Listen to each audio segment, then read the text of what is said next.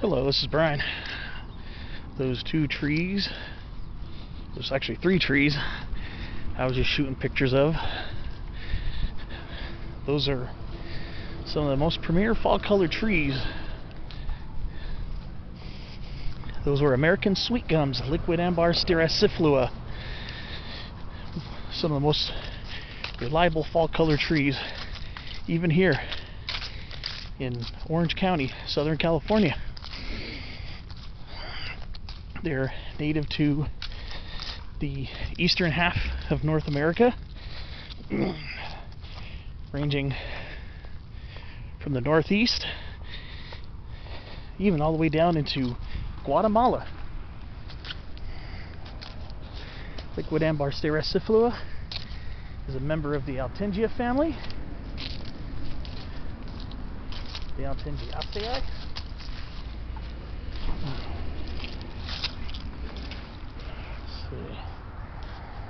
Get some more good footage here. There's a younger one here.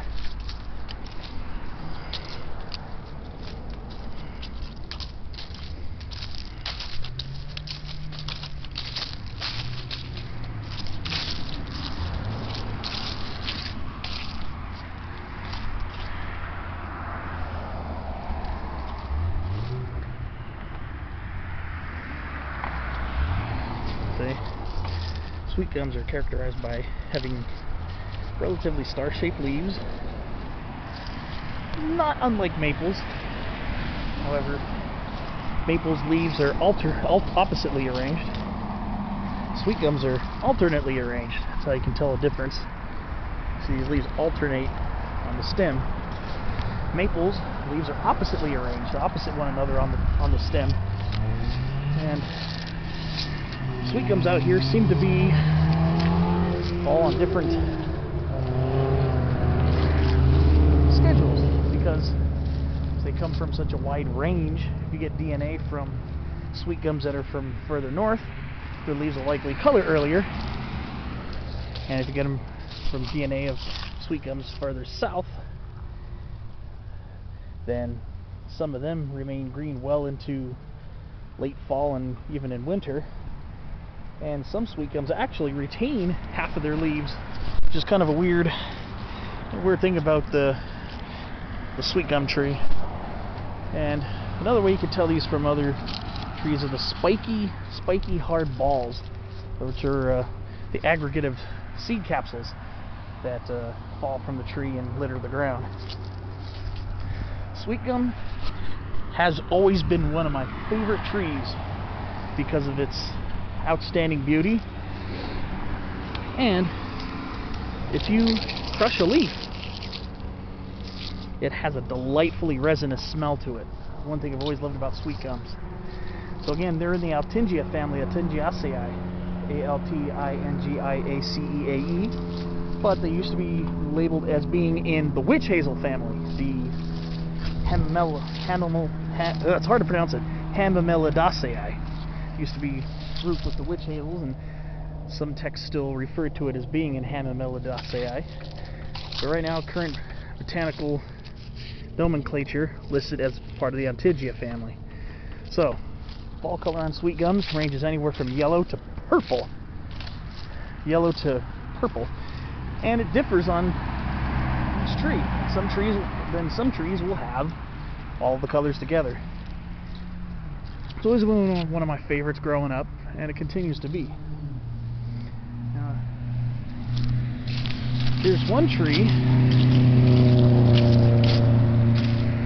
that has become quite popularly planted here in Southern California over the last few decades, and it comes, usually if you have a book on trees, it comes after Liquidambar styraciflua, Liriodendron tulipifera.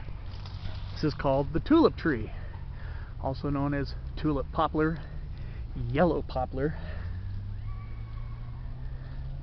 And these trees can get quite tall, actually. These are actually some of the tallest hardwood trees in the United States. They can get up to well over 100 feet, sometimes up to about 150, and records have shown in the past, these trees have gotten over 200 feet tall. And like Sweetgum, it's native to the eastern half of North America. And this tree is losing its leaves for winter, and it gets this kind of buttery yellow fall color. However, in climates where autumns are much cooler than here, in fact, we've had one of the hottest autumns on record here in Southern California. Colder fall and winter climates, these trees can turn brilliant lemon yellow. And as a person who's lived in New Jersey before, I can attest to that. Again, beautiful tree, beautiful bark, lightly furrowed. And you get these odd shaped leaves. Let me see if I can find some. Zoom in a little bit. They're kind of four-lobed. You can kind of see here.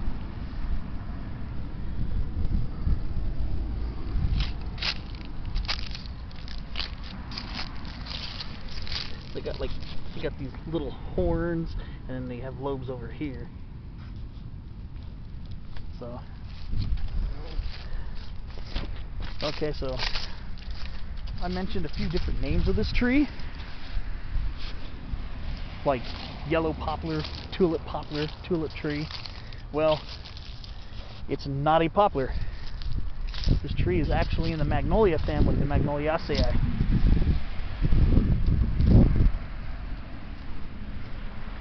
So it's related to magnolias. Oh, and then we got ourselves here. I think that's a fox squirrel right there.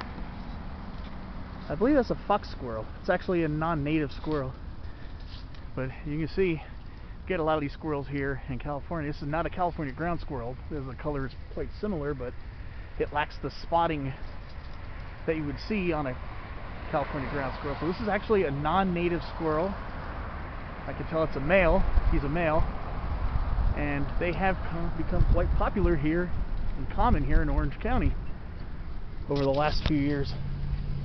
We even had them come up to my apartment in Buena Park. So I know I'm getting a little off topic talking about squirrels, but it just goes to show you, you know, I mean, if you've seen my videos, that I'm very passionate about going up in the mountains and the national forest and hiking in the chaparral. But you can find lots of treasures in your own neighborhood if you take the time to look. And that's kind of what I'm doing today. I'm trying to enjoy these little treasures. You can find them if you look hard enough. Sometimes you don't have to look that hard. So, in this video I've talked about Sweetgum, talked about Liriodendron tulipifera, the beautiful tulip tree. Obviously not the right year to see their flowers, which are very much tulip-like, but are usually found in the higher portions of the crown, so usually you only see them when they fall on the ground, or if you have a very good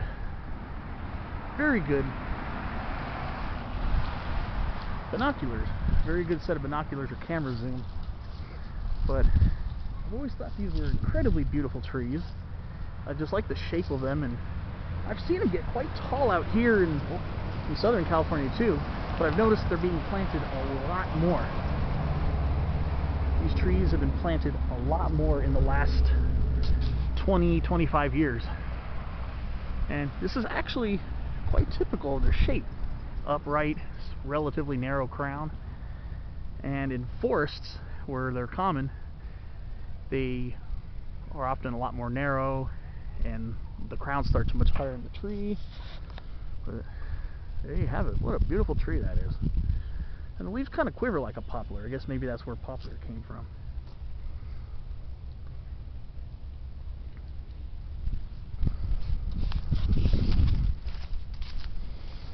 Oh. There's just lots of nice trees here in this park. I like coming here.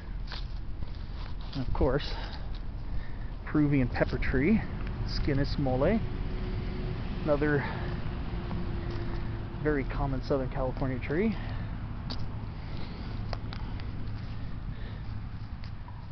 And we got Canary Island Pines. These are a dime a dozen here, planted in Southern California. Pinus canariensis. It's one of the first trees I learned as a kid. You know, growing up in San Diego, you see these trees a lot there too. And their needles are very long, a lot longer than our native pines like Coulter pine and stuff like that. Then we got deodar cedar, Cedrus deodara, also in the pine family, Pinaceae. These Canary Island pines, they can be very narrow crowned. These very narrow crowned and upright, kind of like our mountain pines.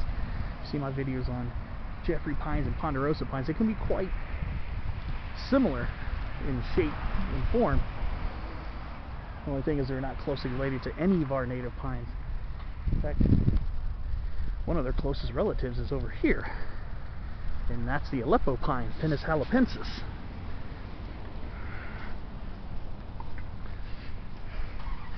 That's the closest, one of the closest relatives here, planted here. It's the Aleppo Pine from the Middle East and Mediterranean regions. It's actually a close relative. It's in the same group, the Pinaster group.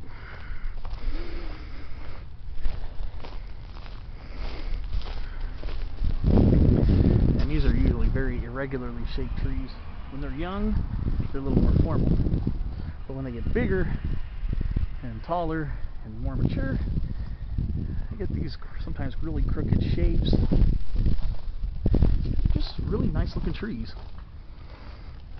Beautiful tree, actually. Very well adapted to our climate. And you can even plant these in desert climates with minimal irrigation, and it'll be fine. A lot of our desert communities, our warmer desert communities, are completely landscaped with these trees because they can stand the heat without any problem.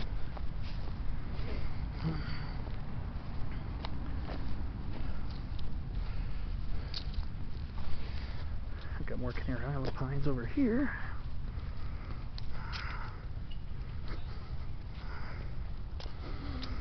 And a baby coast live oak.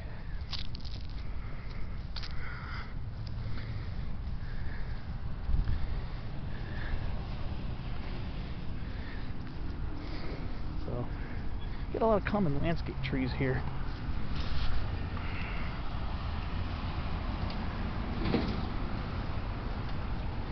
We also have other pines here too.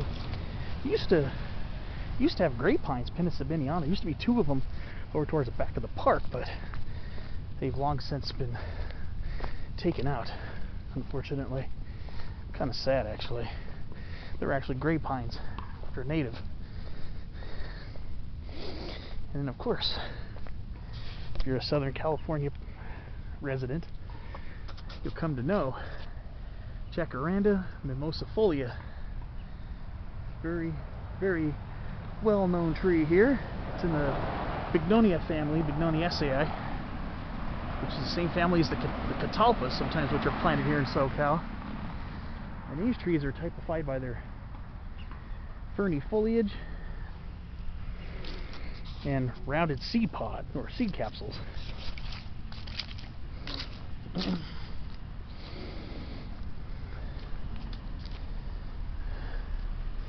Actually, just want to get out of the way of the car, get out of the driver's way. That's the seed capsule. It's kind of flattish, slightly flattish, but a little wavy, and it splits open in half, and these rounded wing seeds come out. So this grows in usually more of a subtropical tree as opposed to a temperate tree. And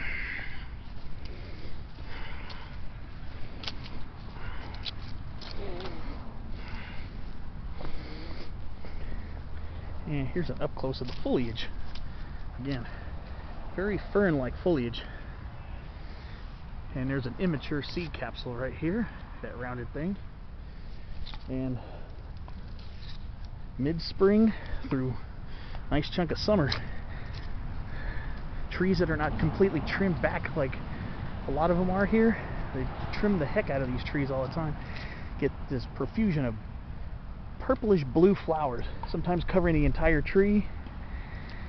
This is not the season to show it because we're in December, beginning of December. But that's what the seed capsules look like when they split open. Another very commonly planted tree here.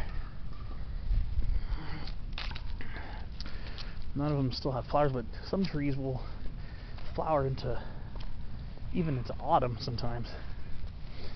And of course, trees that are very commonly planted in parks, residential areas, business districts.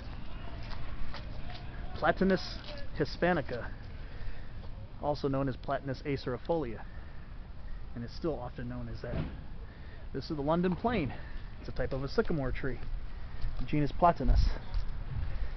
And these are extremely commonly planted here. And they're losing their leaves because they're winter deciduous. They shed their leaves in the fall. The leaves are very sycamore-like. They're also very maple-like. Kind of star-shaped, but kind of like the Sweetgum a little bit, and alternately arranged, as you can see here. Whoa, sorry about that. Alternately arranged. And they also get their seeds and seed balls as well.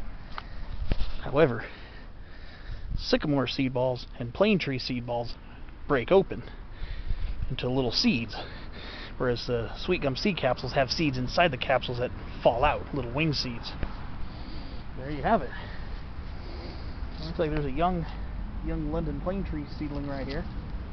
I don't see those very often. I don't see them germinate very often. London planes are often confused with our native relative, and I've done a spotlight on trees on this video, on this tree before. Done a spotlight video. California Sycamore, Platanus racemosa, also has seed balls. These will disintegrate, and they'll disintegrate into individual seeds. So it's another tree that's very commonly landscaped here, and it's a native. You know me, I like to go native when I can. Okay, here's a non-native, and it's common, but very commonly planted here. It's called brush box, or Brisbane box if you like. And they usually call it brush box in Australia, but here we call it Brisbane box. Lophostemon confertus. It's in the myrtle family, Myrtaceae. It's related to eucalyptus, as evidenced by the seed capsules, which are very similar, kind of cup shaped, and then they split open to drop the seeds, much like eucalyptus and a lot of members of Myrtaceae, the myrtle family. Not like all of them, but eucalyptus, angophora, corymbia, Lophostemon, Tristaniopsis, a lot of those genera also do that, form their seed